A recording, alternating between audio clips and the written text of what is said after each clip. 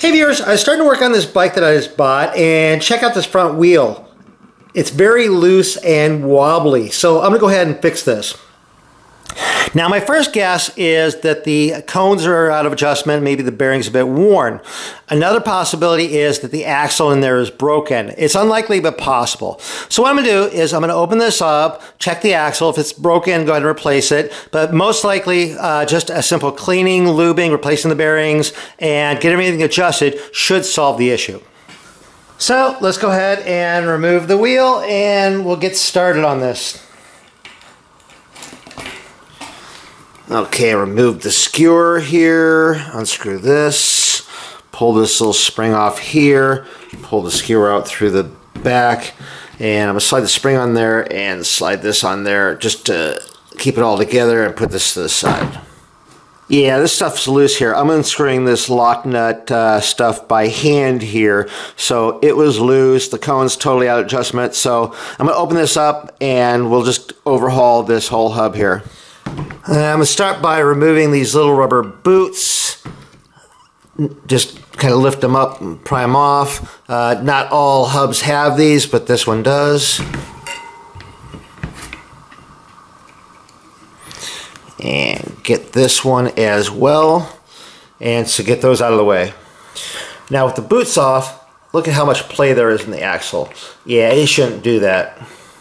Now to make it easier to work on, I'm going to use a small vise here to hold the nut on the bottom side so that I can unscrew the top side here, and just kind of, I'm clamping onto the nut on the bottom side. I'm not clamping onto the axle. And people usually ask me about what kind of vise this is. It's called a drill press vise. It's a very shallow vise. It makes it easier for me to work on and shoot videos at the same time. So then I can start unscrewing this nut stuff on the top. Like I said, it's so loose here that I can turn it by hand. I don't even need a wrench. So there's the lock nut. There's a washer, and unscrew the cone here. And so there's the cone there, and then I should be able to just lift the wheel off the axle like that. And there's the axle, obviously not broken. So now I'm down to these dust caps here. There's a dust cap on each side. They're made of very soft metal. There's two ways you can go. You can leave the dust cap in there, remove the bearings out like with a magnet, clean it out as best you can, and then put some grease in there and repack the bearings in there, all with the dust cap in place. Or you can try to remove the dust cap. The problem is, trying to remove the dust cap, it's possible to damage the dust cap. Like I said, it's very soft metal. So it's kind of your choice. If you go to remove it, probably the most common method is use like a wide blade flat tip screwdriver, and you just can pry it out. Just do it very carefully. Do it a little bit on each side. So try to get it out and see how it comes, and I feel it's moving, so just kind of pry it out carefully, go around,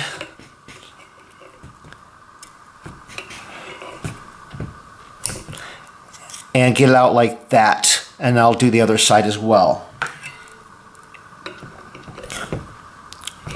Just lift it up a little bit at a time, just pry it out carefully, like that. And so now I want to remove the old bearings. I got a magnet here, so I can just kind of pull them out of here.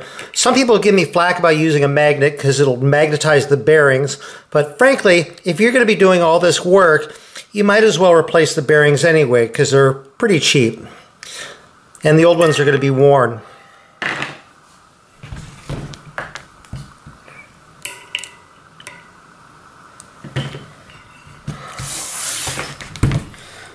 Now I can work on cleaning up the part just using like some citrus degreaser, rags, scrub brushes, whatever, and just get them all cleaned up.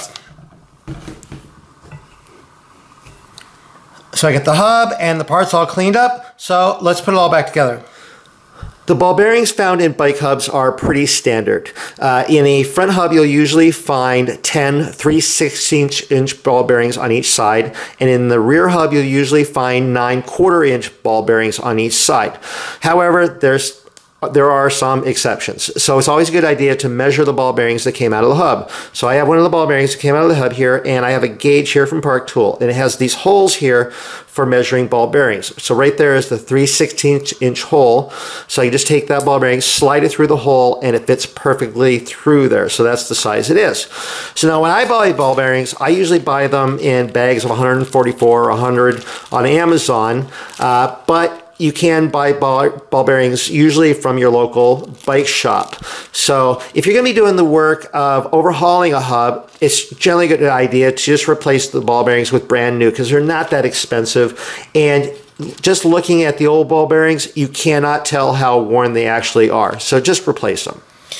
I'm going to start off with putting grease around the race, and this will help hold the bearings in place and also act as lubricant once the wheel's all built. So then just take the bearings one by one and place them in there.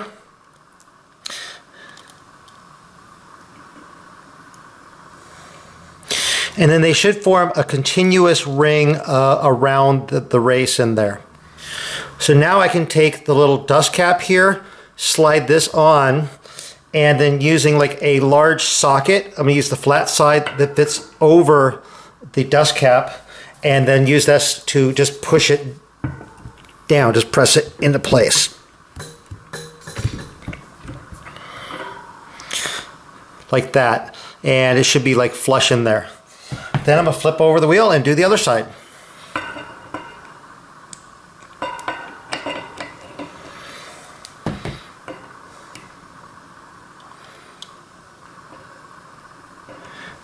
Okay, so I got 10 bearings in there, and it's forming a full ring around the race.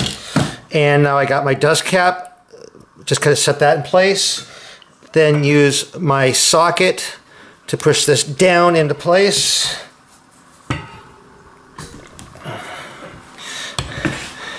And so I got that done.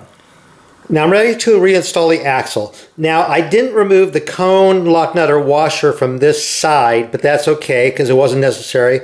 But if you do, you just want to make sure that when you reinstall it on here, leave like about 4 or 5 threads of the axle sticking out that side, and then tighten them up against each other. So what I want to do before I install this is I want to put a thin coating of grease just on the axle itself, not as lubrication, but more as corrosion protection on the axle, so you don't have just bare metal in there, like that. And then I'm going to slide this through here, like this. And then I'm going to bring back my little vise here, and I'm going to clamp the lower nut into the vise just to kind of hold it, like that. And so now I'm going to install the cone with the race side down, obviously. And then this will screw down against the bearings in there. And I don't want to have it overly tight or loose. Just kind of get it towards touching and maybe back it off just a hair. And then I'm going to put the washer on here, and then take the lock nut on here, and then tighten this down. And I'm going to still have to adjust these. Okay, so now I take it out of the vise here and feel how smooth it is. And it's a bit rough, so I'm going to back that off a little bit. And so now I'm going to use my cone wrench here to go onto the cone and back that off a little bit, and then tighten it down, the lock nut there, and turn this around a little bit. It's turning nice and smooth. Feel for play there. It actually feels really good. Then use the cone wrench here, which is the real thin wrench here, to hold the cone in place, and then tighten the lock nut against the cone, like that. Now take back out of the vise and feel, and that feels really good, nice and smooth, and it doesn't feel like any play at all. And so now I'm going to reinstall these little rubber seal things in here. Just kind of slide those over here. Try to get them down in. You need to go down over the washer. Like that. And get this one over here as well. Get that out there. Like that.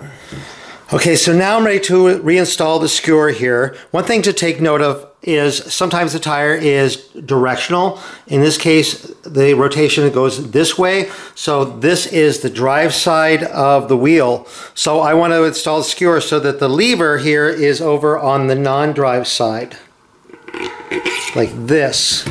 So then I'll reinstall the little spring here. I want the large diameter part facing onto the outside here, and the smaller diameter towards the wheel, and then screw this on and get ready to mount the wheel back onto the bike. Well, I remounted the wheel on the bike. There's no side-to-side movement on there at all. It spins nice and smoothly now. And so that is how to fix a loose and wobbly front wheel. The rear wheel is basically the same. You might have to remove a free wheel or cassette, and there might be some additional spacers, but it's basically the same kind of thing.